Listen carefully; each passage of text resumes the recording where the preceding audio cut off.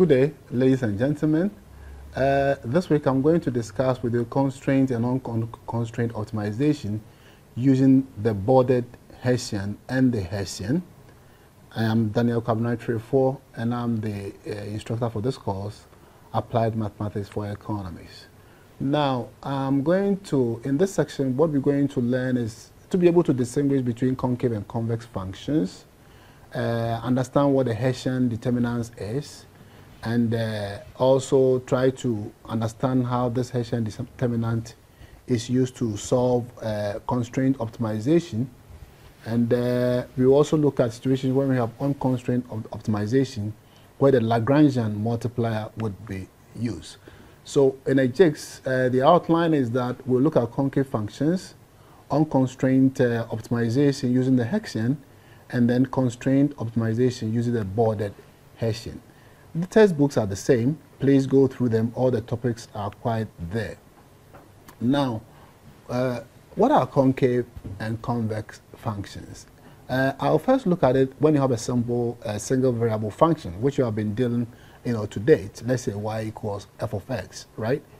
And if you have this function, or for a single variable function, f of x, it is concave or convex at a point x if in some region very close to that, very close to that point, the graph of that function lies completely below or into bracket above, in the case of convex, the tangent. So what you see over here is that you can see in this case the tangent is above and the graph is increasing here. Here the tangent is again above and then the graph is over here. What you see is that in this situation the graph is an increasing function. Here is a decreasing function. But then in both situations you can see that the tangent is above, the function itself. So we look at this one as a concave sort of function.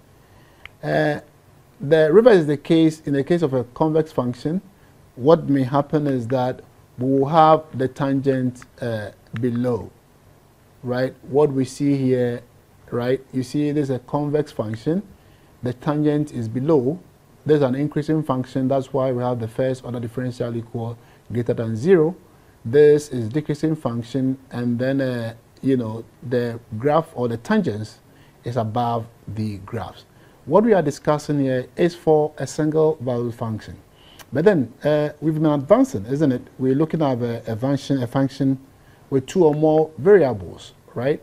If you take a function of this nature, I'm going to give you very specific examples. If you take a function of this nature, we are supposed to, investigate the concavity, convexity at a point. We differentiate it, slot in the point over here, and then the result is what you can see over here. Please look at this activity and try to understand what concave and convex functions are. Now, notice that we've been talking about, functions of multivariable functions. And if you want to investigate the concavity or convexity of multivariable functions, then we have to move a little further. And here, we use what we call the Hessian determinant, okay? The Hessian determinant. Now, what this determinant is that we just have to take the differentials of the function with respect to the first variable, the second order differentials, and then we have with respect to the second variable. Here is what we have, the cross partials. We put it in this determinant, and then we evaluate this determinant at the point where we are supposed to investigate the concavity or the convexity of that function. And these are the situations under which we will have a concave function or a convex function. I provide an example here. So this is our function. We take the first order, second order differentials. We find our Hessian determinant. And then over here, we evaluate at a point. And we see that we have a convex function. Please take your time and look at this example and then be able to get the tools on how to deal with concave and convex functions using the Hessian determinant. Now, recall that you discussed unconstrained optimization, using the Hessian. At level 200, you talked about maximizing profit, maximizing production, minimizing costs. These are all unconstrained sort of optimization. And if you do recall, there are three conditions for you to investigate the maximum or the minimum of a point, right? Now, the first order condition is that, you know, the differentials, the first order differentials should be equal to 0. The second order, when you have these conditions being, you know, satisfied, then you have more or less a relative maxima or a relative minima in the situation when you have these conditions being applied. There is some other conditions which are, you know, also investigated, like point of inflection, saddle points. For economists, you know, saddle point of inflection, they are not very sort of interesting to us. Our main sort of discussion will focus on maximum and then minimum. Now, what we have, or the problem we have with this, is that this is quite sufficient for us to discuss functions of two variables. So in a production function, when you have only two inputs, that is fine. But the question is that when you have more than two inputs, how do you go about it?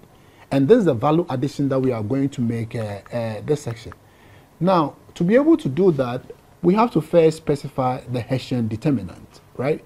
And formally, the Hessian determinant is a special determinant informed by arranging the second order partial derivatives in such a way that the second order direct partial derivatives are at the principal diagonal. So this is the second order partials. For a simple case, you know they are at the diagonals, as you can see over here. And then we have the cross second order partial derivatives at the other sides, okay? So for a simple function with two sort of inputs or two variables, we have the Hessian as defined here.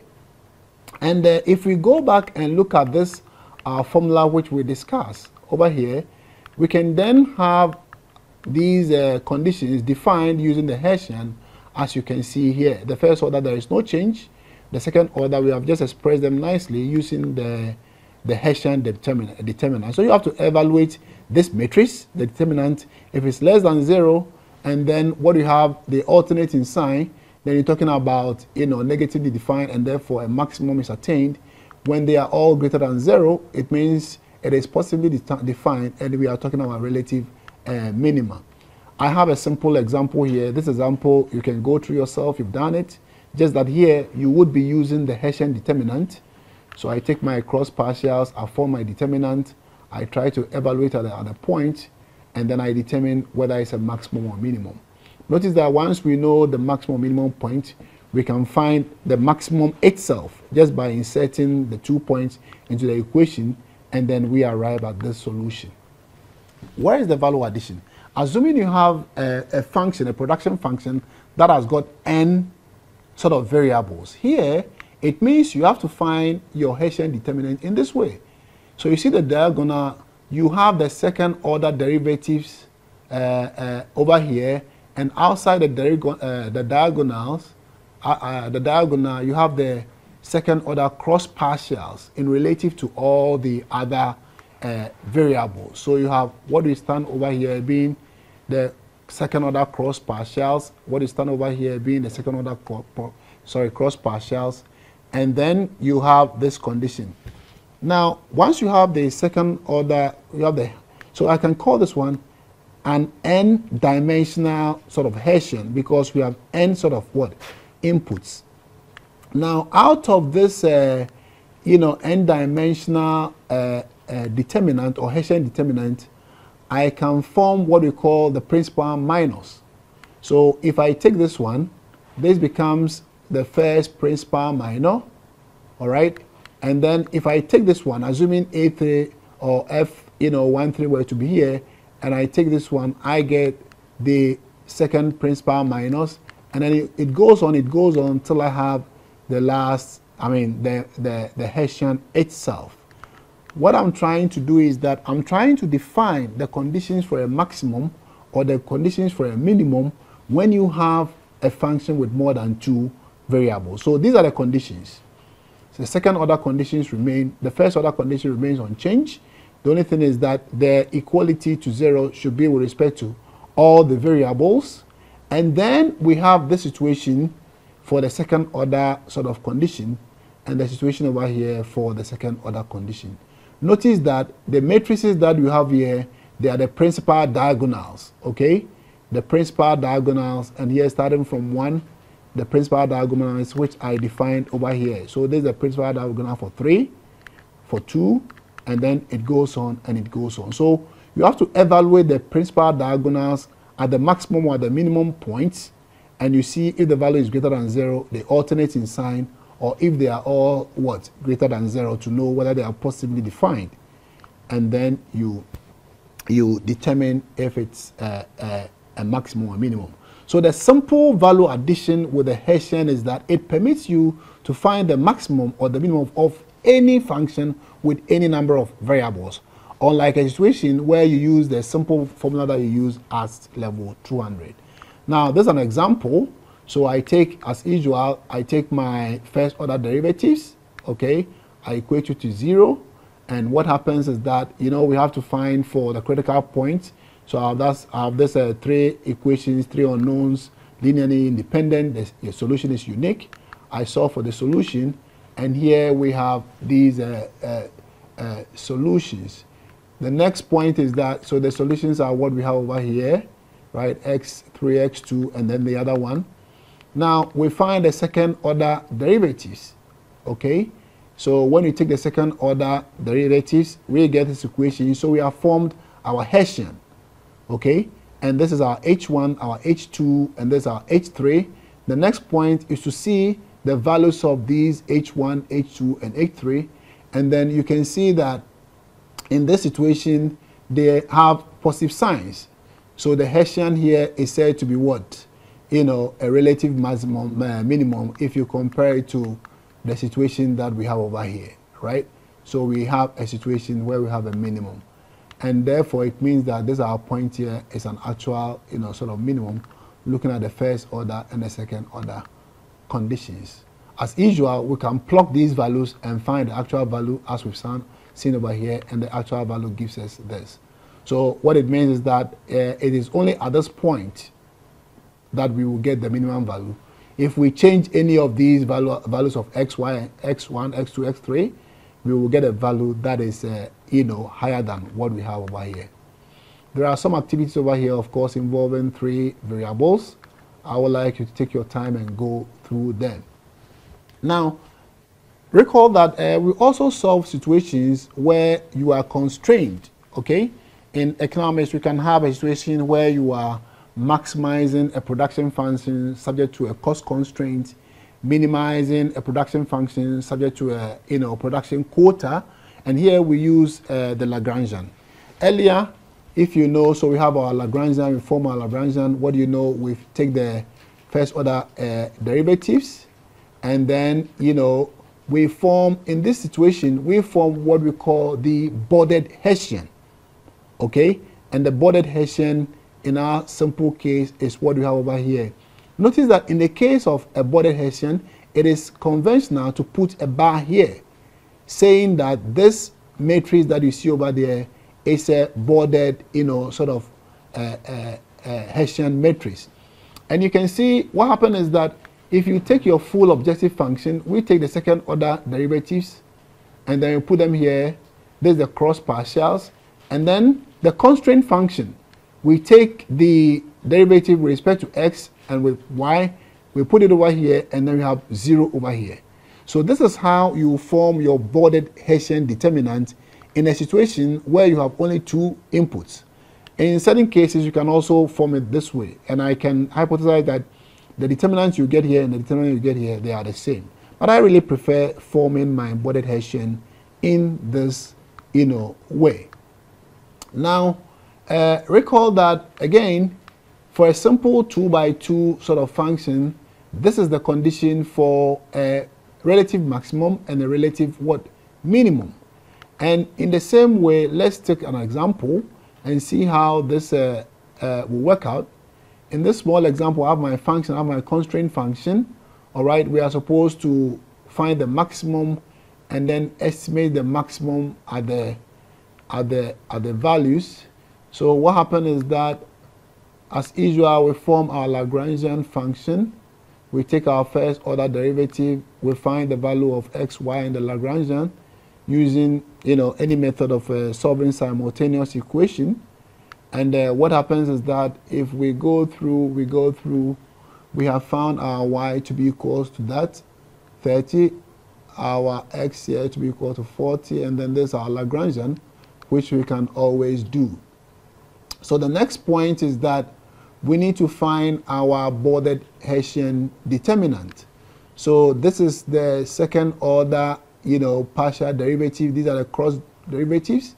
And we obtain this by differentiating the functions that we have here with respect to, again here, differentiating the Lagrangian with respect to x, with respect to y, and we get the values that we have over here. Now, the constraint function with respect to x is what, and with respect to y give us this, and then we put the same values here, and then we have our bounded Hessian, determinant. So, trying to now evaluate our bounded Hessian determinant, we get this value, and therefore, when we try to put in these values, we have this equation. There is one thing that I think I have to tell you. Notice that in a situation where we have a function with two variables, okay, the bounded Hessian becomes a determinant, a three-dimensional determinant, even though we have given this one H2, right? It's the convention is that the value you put here depends on the number of variables that you have, variables of interest, and not on the number of variables that you are using in the equation. In this equation, the third variable is your lambda, right? But the real variables that we are interested in is x and y, all right? So we use H2 here. So if you see any a variable h with a bar 3, it means this matrix is going to be a 4 by 4 what? Matrix. Is going to be a 4 by 4 matrix. Now, once we have this value over here, the value of x and y, we can plot it inside, and then we'll be able to know the actual, maximum or minimum. Here, in this case, we have a maximum, right, with the constraints that we have. So we form our, bounded Hessian, determinant here, and which we evaluate to be what we have over here. Now we have these two critical points, which we know is a maximum from the second order sort of conditions. We slot the values over here, and we are able to calculate. The maximum point. Now, where is the value addition? Now, with the help of the bounded Hessian determinant, you are able to find the minimum or the maximum of any constraint optimization. That is what is an optimization with a certain constraint. What you need to do is that you have to form your bounded Hessian determinant. Okay, so when we have an objective function of this nature, so here we have n inputs, and then we also have constraints function. We can usually form our bounded Hessian in this way. So these are the second order cross partials. This is the differential of the constraint function with respect to the variables, the first order, and our zero comes here. So the f is what I've defined over here. And we can also form in this way, as I told you, but really I prefer using what we have over here. Now, what happens is that if we denote what you have over here as the principal minus, recall I told you the principal minus is that we try to look at all the matrices in the middle, right? The matrices in the middle. So the first principal minor is what we have over here, and then it goes on to we have the n-dimensional principal minor. Then the conditions for a maximum or a minimum is what we have over here. All right. I must say that normally when you have a function of, let's say, 4 variables, and you want to solve this question, it takes a lot of time because, you have to do some mathematical calculations. So in many cases, when we have, more than 3 variables, you may want to use a software to do that. But with 3 variables, we can comfortably do that. So what is the value addition? The value addition is that the Bordered Hessian determinant permits you to comfortably, right, determine the maximum or the minimum of a function with any number of what? Variables. A more convenient way of doing that. And these are the conditions for a maximum and the conditions for a minimum. Thank you very much. I have an example here. Please try your hands on them, and let's meet at the chat room and then discuss how you were able to do this example.